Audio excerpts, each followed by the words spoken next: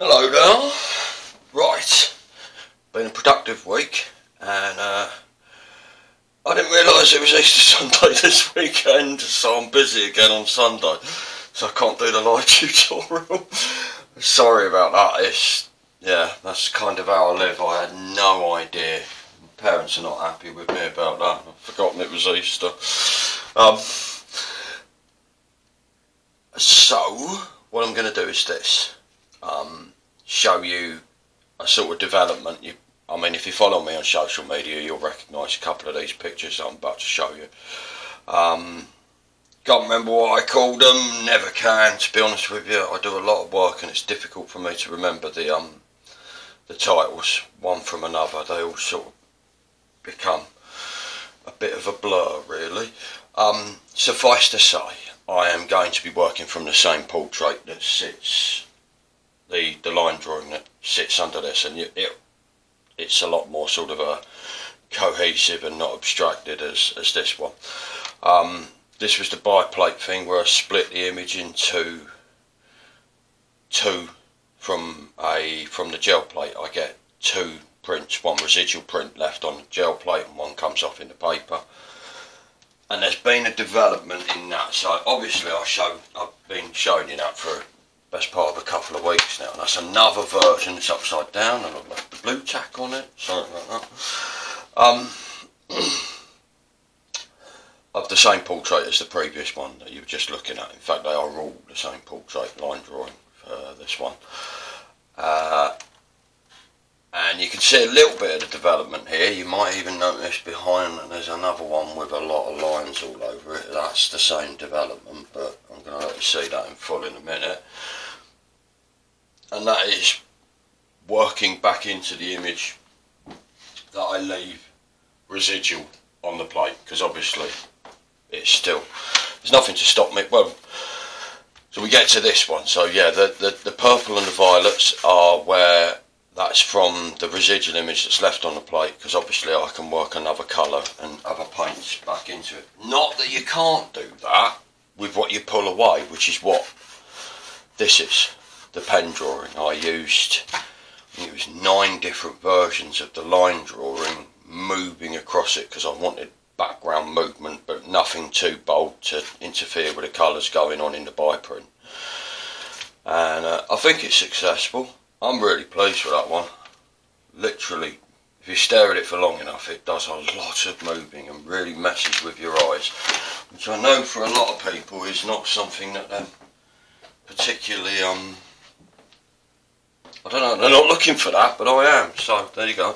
I'm the one making them. So right, now we get down to what I'm going to do. So what I've got on the other side of this piece of paper is the residual print that's obviously left from here, what hasn't pulled up from the print face. I'm not going to do the drawing bit that is evident in the previous, like it is in this one. That's the same portrait, and the reason I'm not going to do that is purely through time constraints. That took hours to do, as you would probably expect. And yeah, I'm trying to find time for editing and things. I've just got so many projects and things to work on. It's a nightmare getting any time at the moment, so they're all very sort of ad lib, you get what you see kind of thing. Anyway, that's my own problems. What I should be able to do, so underneath here is what's left. So that's that, and I don't know how much of this you're actually going to be able to see because of the lighting and the perspective element that is, but there you go. You get some sort of idea. Like, it's mostly the mouth's left there. You've got quite a bit of what is the left eye. I know it's on the right side of the face, but if you were that person, that's your left eye. And lots of information's got said. What I'm going to do is print another version of the line drawing into that, dry it off, won't take a few seconds, and then do some paint and repaint it, but in deliberately, how do I I put it, contextual colours. Then I'm trying not to repeat the colour sequencing that I've used to establish this image.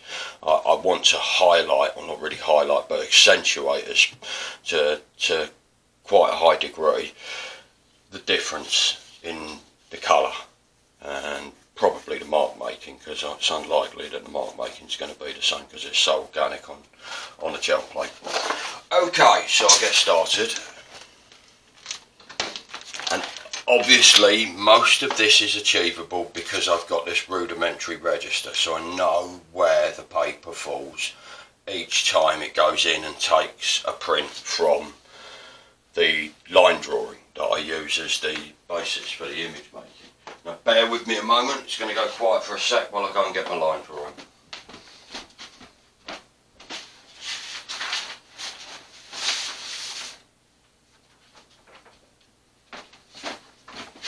Okay, it'll be the last time. I don't know how much of that you can see. Probably a bit shiny when I do things like that, but there's enough there for, I'm hoping. Stop and start again if there isn't. Right, well no, I won't get much chance. What I will do is just do it in a different, it'll drastically shorten the length of this video if this doesn't work, so might be to your advantage. Put up with less of my commentary. Okay, so try to remember that I don't want too much again, because once again what I'm doing is taking like an embossed kind of image here, so I'm going to roller this out now in a minute.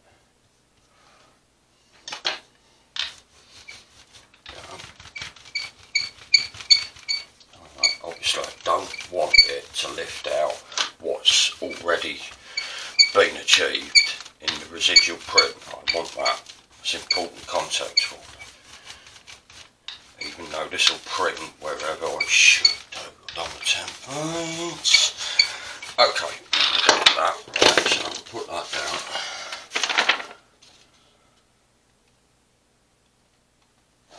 Okay, that a bit way up, Josh. Nearly. It's going to make a big difference. That is. Shouldn't let that take too long.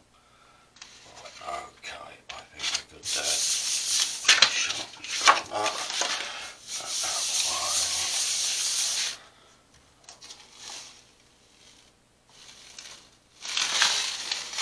Go. There's enough there, I think. Let's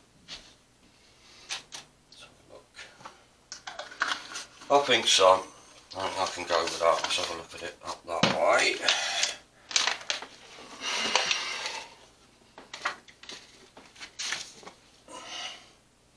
Oh yeah, that's pretty damn good actually. I'm really happy with that. Okay, right. Dry it off quickly. It's not a lot of information on there in terms of paint anyway, so but pretty quick process. So I'm not going to switch the mic off. Sorry. Tough.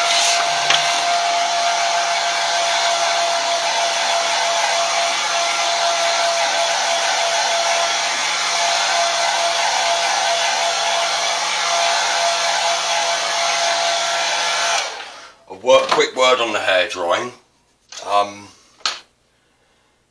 It's been brought to, I'm not really one for reading instructions, you might tell that from these tutorials, but I didn't know that jelly with that, and this is a jelly plate, advise you not to heat the plate. I'm not going to advise you to do that, that's up to you what you do with your plate. What I will say is that I've been doing this to this plate for in excess of 2 years now. And thus far, I don't want to tempt fate with it. It's been pretty good. My take on it is I haven't got that, you'd have probably heard there with a hairdryer on. I haven't got it at full pelt for a start, and I rarely do. Especially now electric's going to cost what it's going to cost. Bit of politics. And I try not to focus on one area at a time, and I also think that Jelly manufactured it. This is a worldwide product. They sell it out all over the world.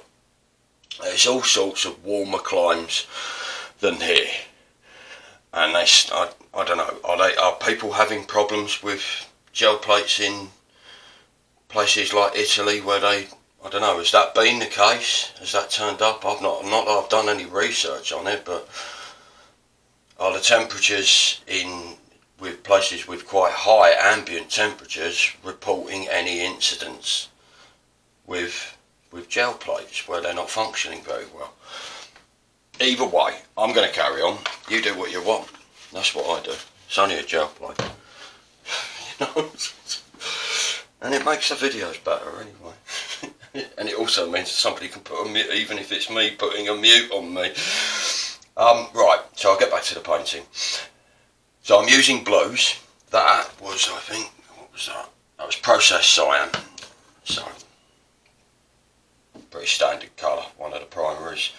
And the reason that I'm using that, even though blue is the background of the original image that I've split into two, I'm going to use much colder colour because the original image is quite warm, earthy colours.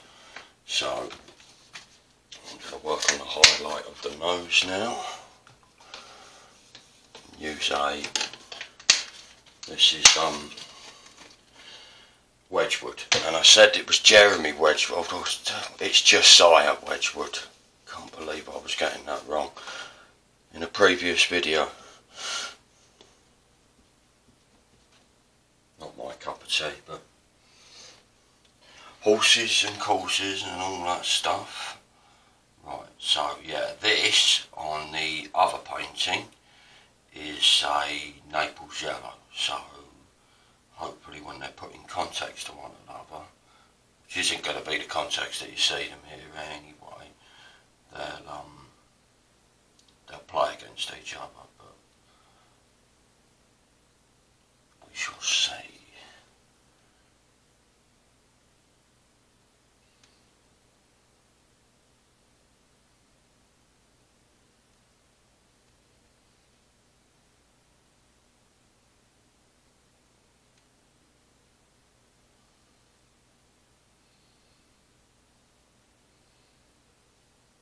So I'm sort of working in reverse order here to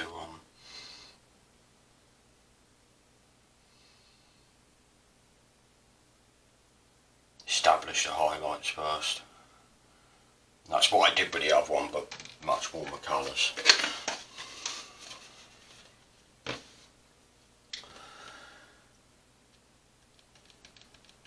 what I'm going to do with the bandana, because that was, I went for a mix of purples and mauves and blues and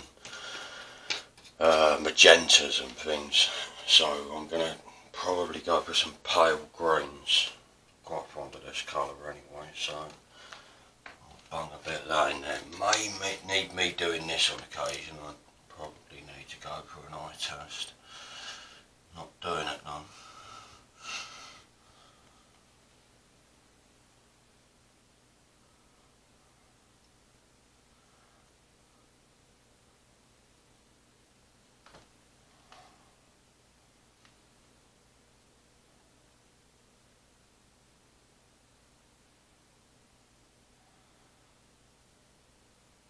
A bit of it in.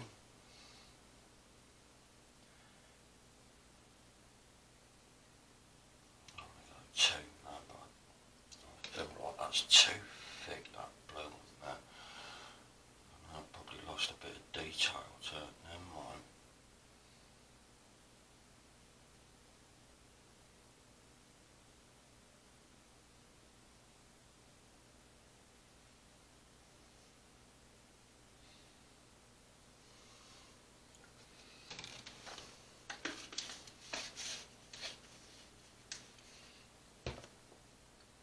I think one colour that will sort of leap across, well, there's a few.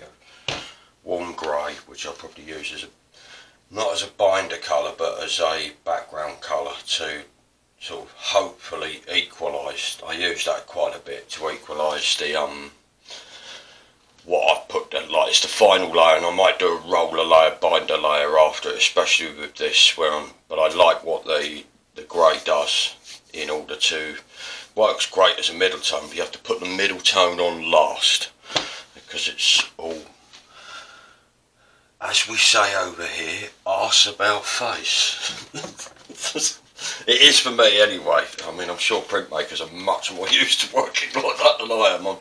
I'm used to working in the opposite direction.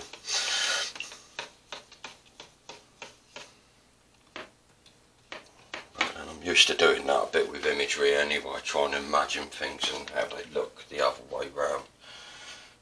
Pointless waste of my memory, some would say.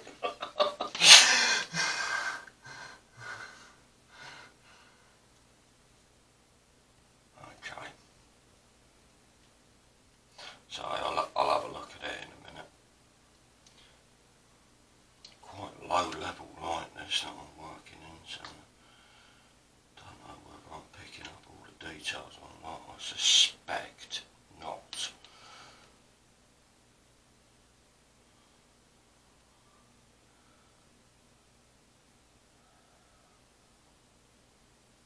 It's going to have to be darkened in there.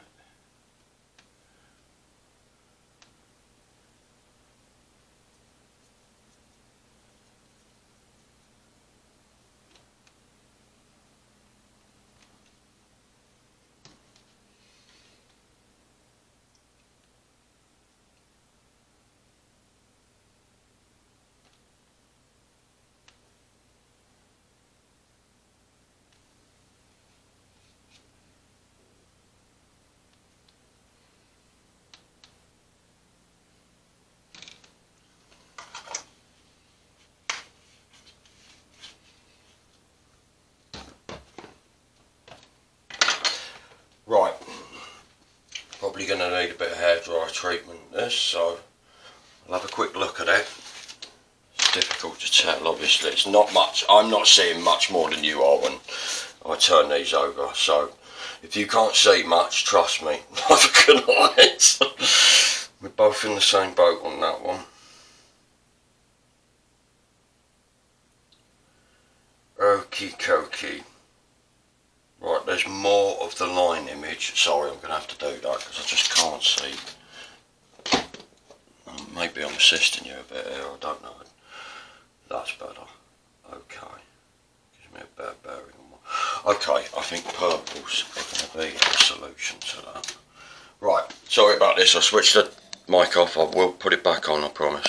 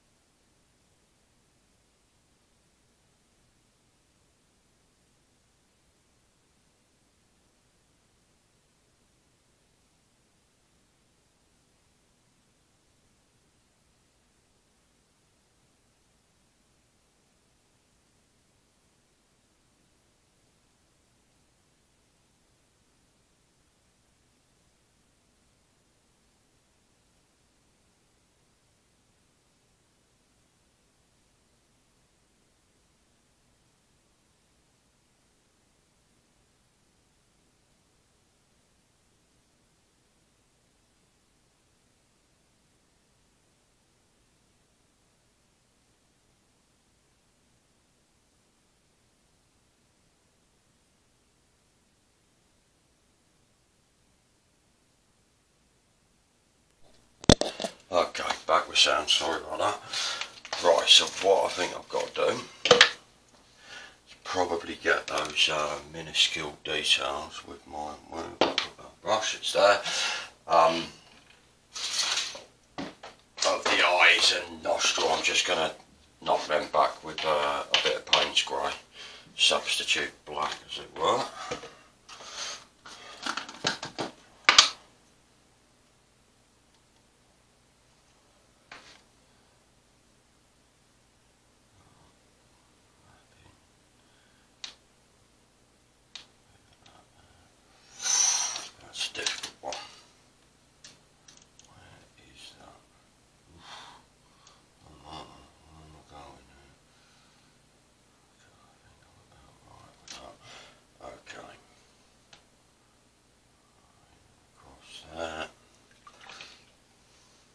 playing that bit loose, I'll tell you now. It's really hard to see what's going on in there. I don't think the print's come across too well in that area. Fortunately, it has in that bit quite a bit, so it gives me a bit to play with. I'm just going to do that nostril again. Sorry about this.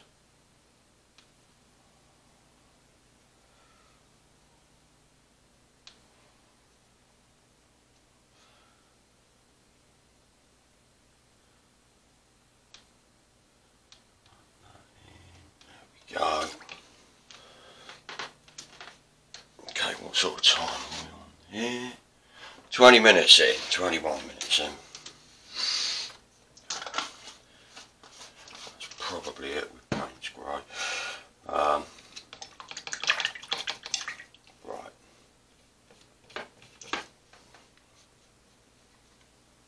Great colour, dries out so quickly. Well, most of the dark colours do it, don't they?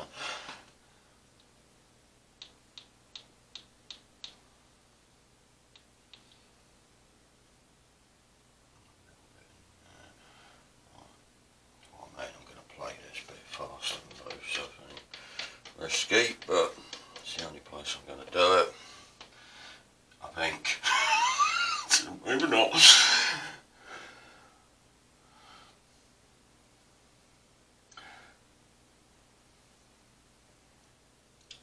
Obviously, it's going to be quite a, these are definitely colours, aren't they? And hopefully the contrast will pay off. And it's probably something I'm going to be doing a lot more exploratory work in, but it's an interesting way of manipulating the print further.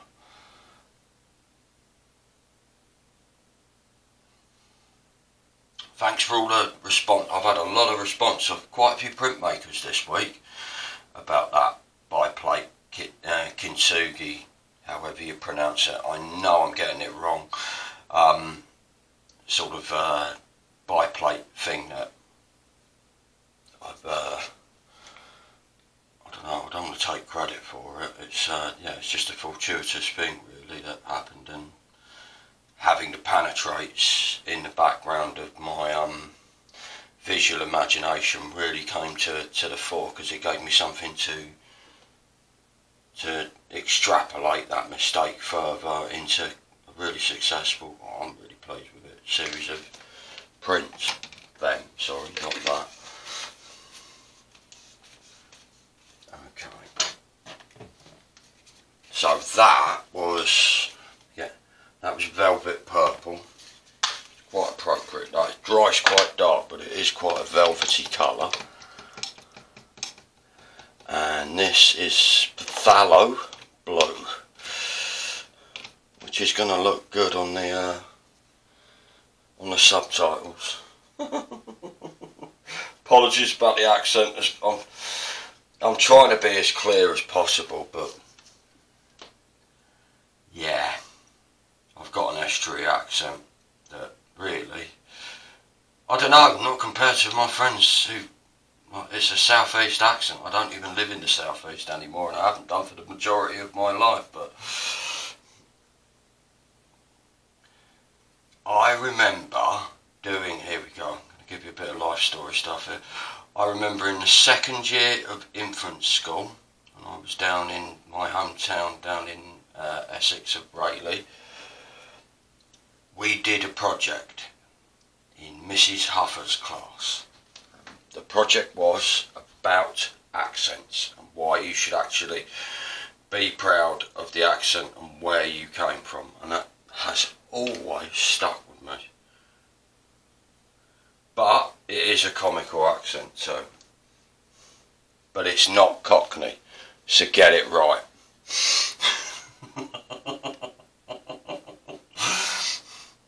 That's what all my friends from this area think I sound like. And Bristol, and up north. When I first moved to the Welsh area, people thought I was Australian. Yeah, no comment. especially in this accent.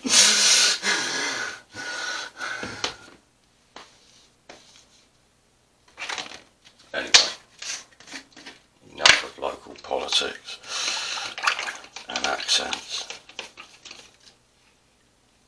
I think what I was trying to do there was trying to demonstrate why I've still got the accent that I have. Rather large digression in order to do that. Right, so this is pale olive.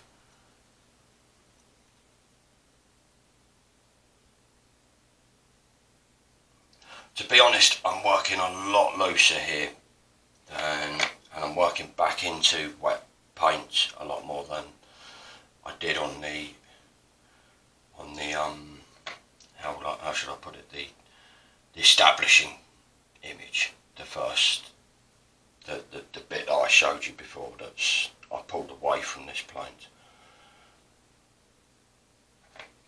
And I think that's probably, well, it's a lot to do with time constraints. I've got to get this done in an hour, probably. Well, I'd like to anyway. And the lighting's a bit of an issue because I can't really see with any high degree of accuracy. But sometimes those things work to your advantage. And have a look at it on the other side now.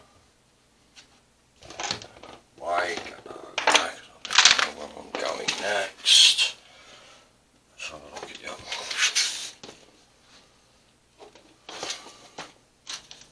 Sorry.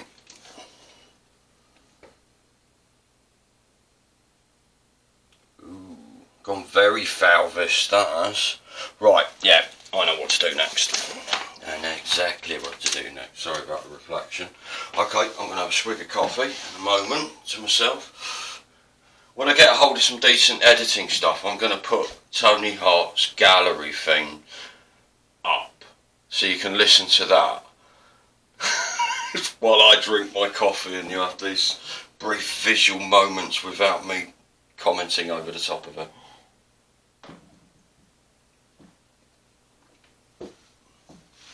That's your rest from that. Tough. Back at it now. Right. So I'm thinking, and this will definitely, like I said, this will be a continuity colour because there's a lot of this in the previous image. The establishing image. It's the pale violet again. So, ooh, that's just made me think of something. Yeah.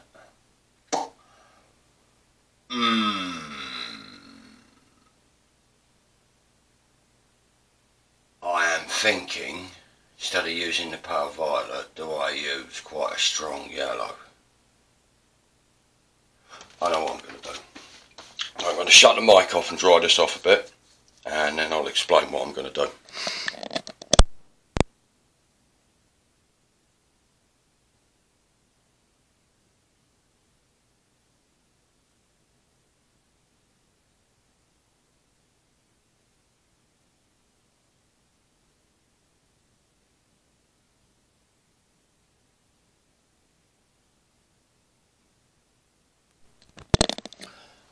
Okay, this is about to go over into part 2, into a second half hour.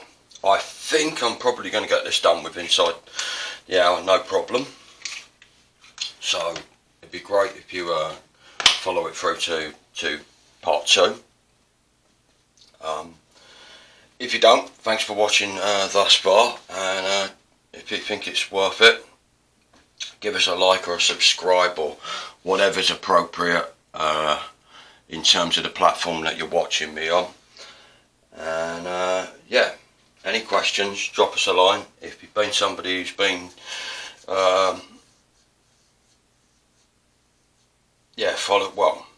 following me on other channels with just the still images and chatting, I much appreciate that. There's all sorts of ideas coming in now, from which was the whole point with showing you how I achieve some of the visual tricks that I do. So I'm really pleased about doing that. A lot of people have questioned me doing that, giving away my secrets, but I'm not giving them all away. Anyway, see you in part 2. Thanks a lot.